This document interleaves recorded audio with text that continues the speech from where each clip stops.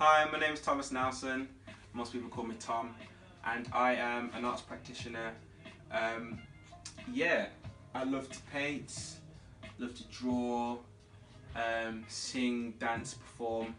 Today I'm going to be talking about the arts kind of side. Now, you're probably wondering, where is he?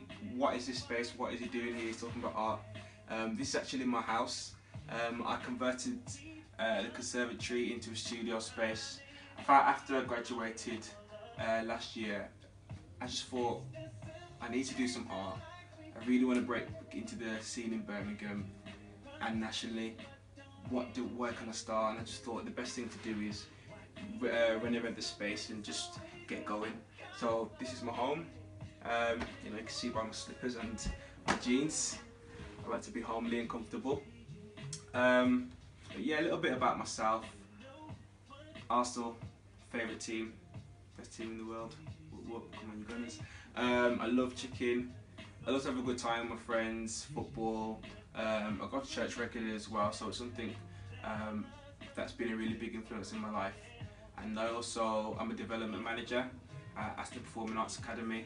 So I'm always integrating with young people and just get to learn and also just teach about performing arts and singing and just the arts in general. So moving on to some of my paintings, these are actually commissioned works. So since university, like I said, I just started, and these are works that have been commissioned for buyers. And I really get an inspiration, not only from what colours that they suggest and ideas that people have, but I like to interpret these from my surroundings, experience in life. As you can see, it's very abstract in the way I paint, but for me it makes a lot of sense. And like particularly this one, I did. Yeah, so this was a piece that I did on Easter Friday from my church, who asked me if I could do this as part of worship.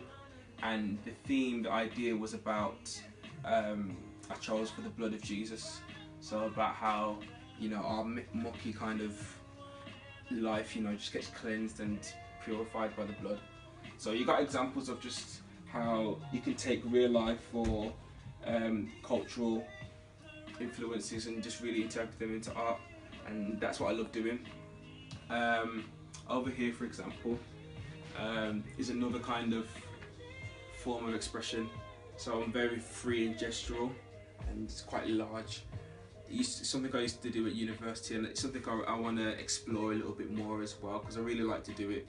It's just from everyday kind of paints like emulsion, poster paints, and a bit of acrylic as well. And it's really I like to be very free and creative and expressive, as you can see from the different kind of paintings. And if you check out my website, thomasnelsonart.co.uk, you see a lot more different things as well, where I really like to challenge what it means to paint. I don't like to just see things the way they are and just accept it. I like to kind of create something new and vibrant and different. So just over here, you're probably wondering, he's talking about his art, but what is this big heart doing in the way? What is it doing in this space? And actually, it was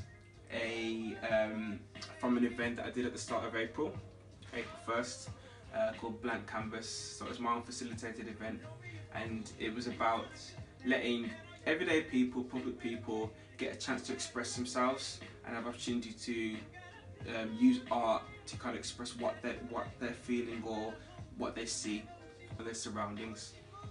And what I did, see over here, I got just bright coloured pens, and I painted this in with chalkboard paint, so it was very wipeable and easy to get off, but also it could really stand out in the space as well. And it was a chance for people just to come.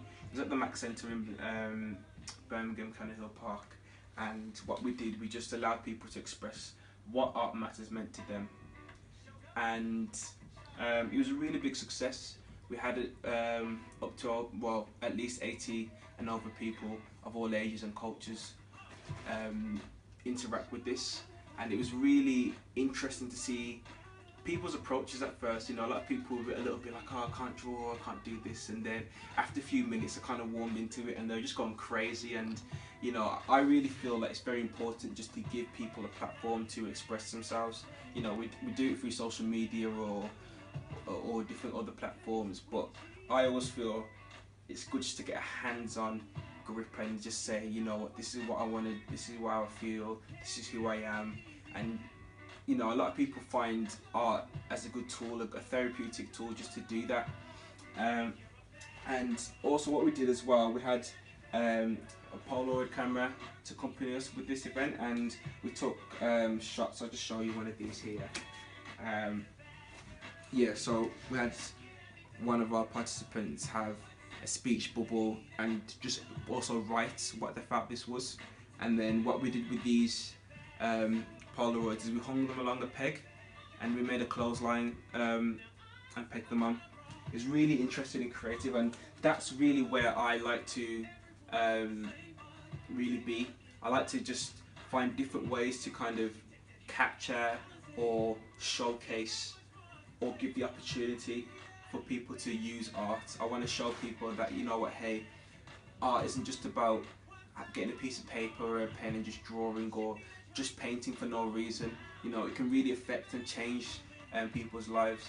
You know, I've done events up in Lancaster, and I've done university like open days, and it was good for families to come and participate where they use painting as that kind of expressive feeling. And you know, now about 300 to 500 people participate. It was so good, and it's something I really want to push forward into Birmingham, and obviously for myself as well.